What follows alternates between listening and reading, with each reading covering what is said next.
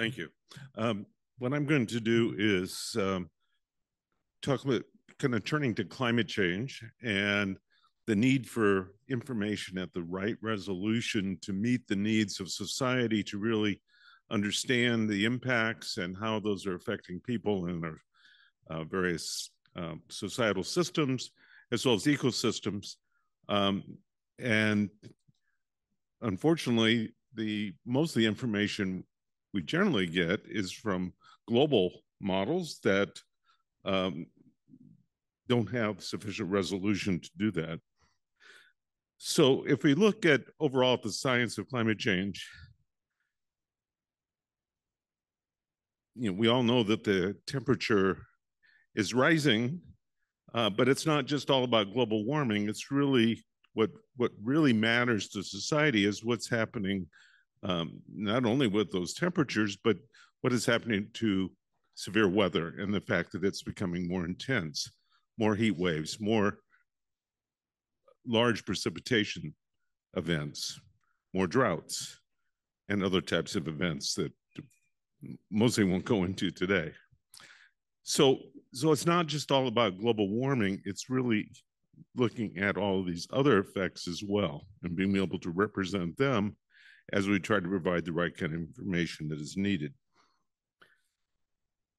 We know this is important because if you look at the NOAA analysis of the billion-dollar events, we've gone from several events such year to now having 20 or more such events every year.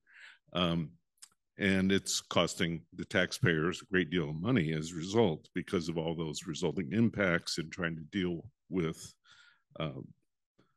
the resulting effects on humanity. So if we look at the global models that I mentioned before, the Earth system models basically are, today's models are basically 1 or 2 degrees resolution. It's 100 kilometers by 100 kilometers or 200 kilometers by 200 kilometer horizontal resolution, which is too coarse for the type of impact analysis that are really needed. And so those results need to be downscaled and bias corrected. And there's basically 2 approaches for doing that. And my group does both, but looking at dynamical downscaling, which I'm not going to talk about today, where we use a regional model. And in our case, we've been looking at all of North America in downscaling to 4-kilometer resolution. But that's very, very expensive computationally, so it's difficult to get enough years to really provide the kind of analyses that are needed. The other approach is relatively inexpensive to do, but requires a great deal of thinking to do it properly, and that's called statistical downscaling. And so this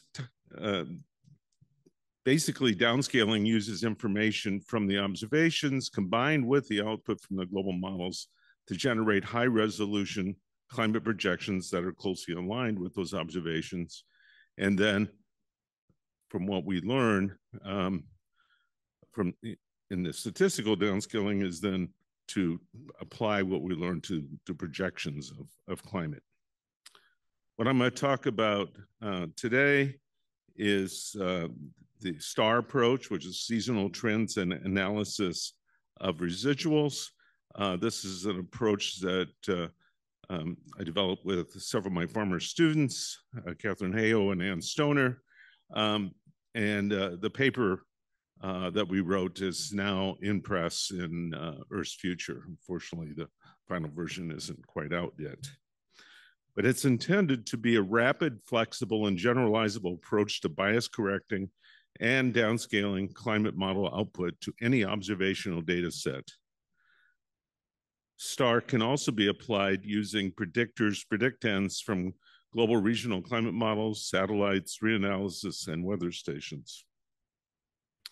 So ostensibly, it's a new software package based on signal decomposition algorithms with the concept that different components of temporal signal may differ in various ways between the model and observations and may respond to human-induced climate change differently. In other words, what we're trying to do is fit the past observations an effective way based on understanding of the science to be able to show how the model in a given grid cell differs from the observed diurnal variation or all the way out to annual, how the shape of the historical annual cycle, the climatology differs from the observed climatology, and also looking at daily availability or weather, where you get those extremes for the GCM's grid cells and how those differ from local variability. So I don't want to show you a comparison with other techniques, but basically what we find is that new technique in comparison with our former technique, ARM, which at the time was one of the better techniques out there, that there's vast improvement. In this case, looking at temperature for the 50% quantile versus 1% and 99.9%, the star far exceeds the capabilities, particularly in the extremes. If you were to look at other approaches, like delta, for example, which is commonly used, they do well in the median, but they don't capture the extremes accurately. And so this approach is really designed to be able to capture the extremes much, much more rapidly. Similarly with precipitation, in fact, precipitation is where most of the techniques really break down. And again, STAR far outdoes ARM, and despite the fact that ARM was one of the better techniques out there. Now, applying STAR to the Great Lakes, this is an analysis looking at the recent trends in temperature, first of all. So it's 2002 to 2021 versus 1901 to 1960 with the model trained on the earlier time period. And we see that the region, first of all, has about a 1.1 degree increase in temperature since 1901 to 2.1 degrees Fahrenheit. And you particularly see that more of that is at the higher latitudes than at the lower latitudes, but it does vary across the region. Now, in these analyses, the applications so far, we have only looked at the continental United States. That is going to change. We're currently actually trying to apply the technique globally. So looking at the forecast of the future, just to remind you of the scenarios that scientists use, there's a whole range of different scenarios. We're going to focus today on the high scenario, SSP 8.5, 58.5, and this kind of the third scenario from the top, SSP 2, 4.5. The bottom two scenarios, I should mention, those are probably the most likely cases of what's going to happen. The lowest two cases are aimed at achieving 1.5 and 2 degrees centigrade, the aim of the Paris Agreement. I can tell you quite well that the 1.5 degree is not going to be achieved. We're going to shoot well beyond that in the next decade. 2 degrees is still possible, but everything there depends on what we do now between now and 2060 to reduce emissions. So it is possible we could get that low, but probably not. Probably we're going to be more like the 4.5 or something higher. And we've been following the highest one, basically, historically. And the two graphs here, one shows carbon emissions, carbon dioxide emissions, and the other shows the resulting temperature. And there's a big difference in the temperature. So if we start talking about a temperature change globally, an annual average, currently of 2 degrees Fahrenheit or 1.1 degrees centigrade, that's actually a very significant change in climate when you consider that the last ice age was about 10 degrees Fahrenheit, about 5 degrees centigrade decrease in temperature. And yet we had thousands of feet of ice, probably above where you were sitting. So Looking at the projections of the future, I'll just show you a few select cases. This is for the end of the century, 2070 to 2099, relative to the current time period. And the high case gives a result of about 5.4 degree centigrade increase, 9.8 degrees Fahrenheit, so about comparable in warming to what we saw in cooling for the last ice age. Whereas the low scenarios is quite a bit smaller and showing really the benefits of mitigation and how reducing emissions can have over the coming decades of 3.2 degree increase or 5.7 degree Fahrenheit. And again, if you look at the analysis, for these annual changes in temperature, they show higher latitudes having, higher latitudes having the more significant change relative to lower latitudes.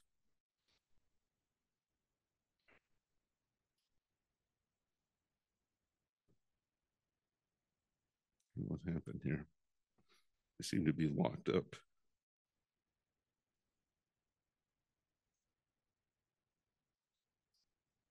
I'm probably going to skip right by it.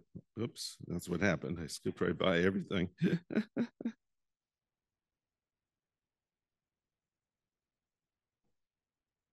Okay, come on.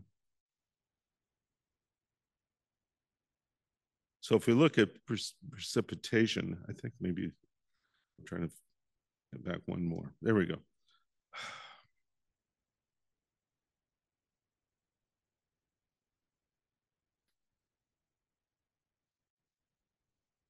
So the next graph, which should come up hopefully, shows looking at extreme temperature variations and shows that days above 90 degrees by the middle or end of the century are likely to increase dramatically in the Great Lakes region.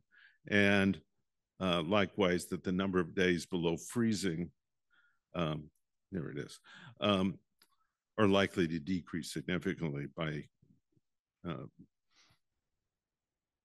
almost 2 months in the high for the high scenario by the end of the century, and by a month under the low scenario.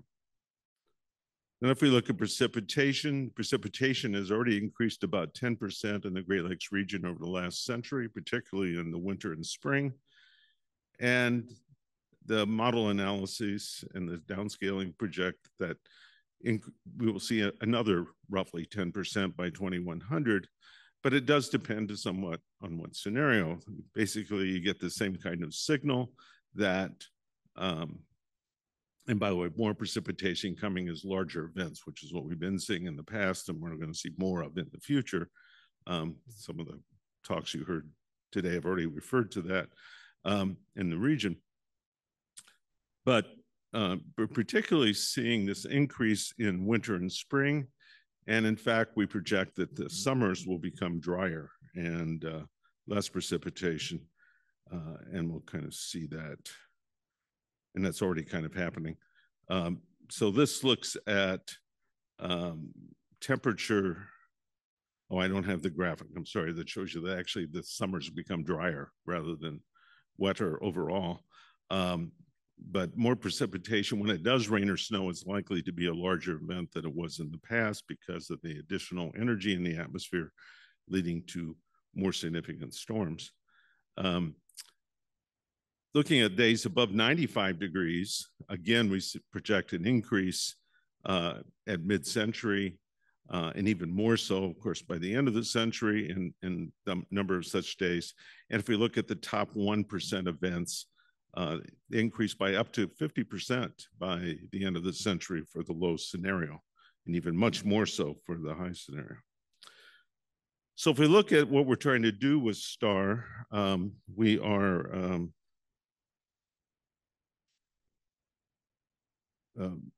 further working on the model and the capability. As I mentioned already, we're trying to go beyond looking at the continental US.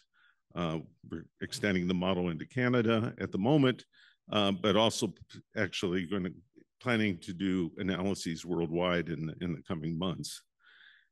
And we want to look at a whole series of other indicators beyond what we've looked at. We want to look at other data sets that might give us hourly data instead of just Tmax and Tmin. Just be able to look at further resolution and downscale other variables as well, such as humidity and solar radiation and perhaps winds. And we really want to further improve the treatment of extreme extremes. There's still, as you saw in one of the earlier graphs, there's still some areas where we don't do as perfectly, and we'd like to improve that as much as we can. And we're also looking at how we might merge this with dynamical downscale models as well. Two other things. My colleagues and I did write a book a few years ago called Downscaling Techniques for High Resolution Climate Projections. Won a special award from the American Meteorological Society.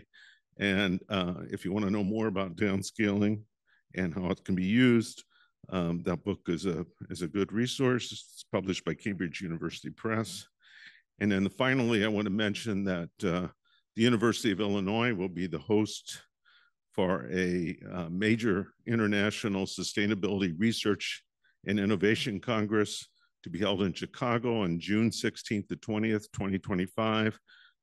This is the world's largest transdisciplinary gathering of the global sustainability community. Our focus will be on solutions, and we're hoping to have thousands of people in Chicago for that event. You'll be hearing more about that. So thank you.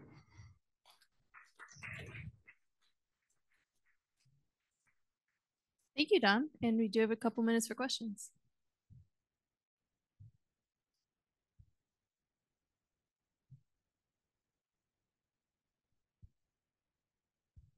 The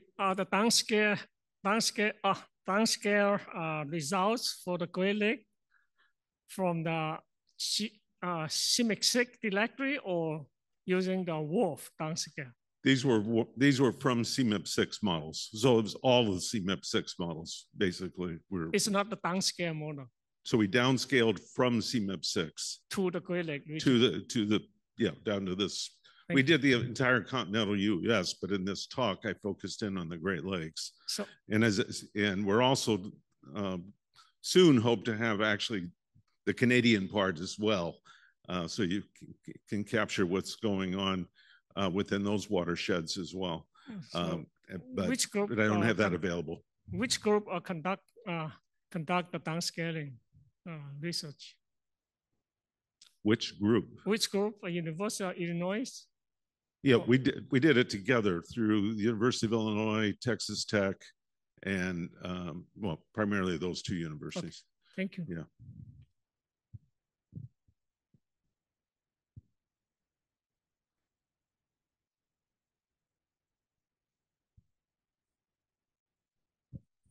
Thank you for being here today. I appreciate you coming as an invited speaker. Thank you. I'm Debbie Lee, the director of GLERL. Yes, thank you. Good to see you. Yes. I have a question. I don't know if it's a correct question, but how does the STAR method differ from, like, for example, machine learning as applied to downscaling? So there's been a number of approaches based on machine learning. The problem is that most other techniques, with a few exceptions, do not capture extremes very well. As I said, essentially all of them get the means pretty well, but as you go further out in the extremes, if you get out past 90%, and 99.9 is about as much as we're capable of doing, you start seeing very huge differences. Some of the techniques tend to be too wet, others too dry. Ours is kind of a mix. It's almost a peppery look if you look at the STAR results. But there was still some slight error in ours even. And those are all done, by the way, relative to what's called the perfect model. The reason we can do those analyses of how well we're doing is to look at the GFDL perfect model, where basically they train based on, you train both based on the past of the model and the future. So you're not making So you're eliminating the effects of errors in the observations themselves.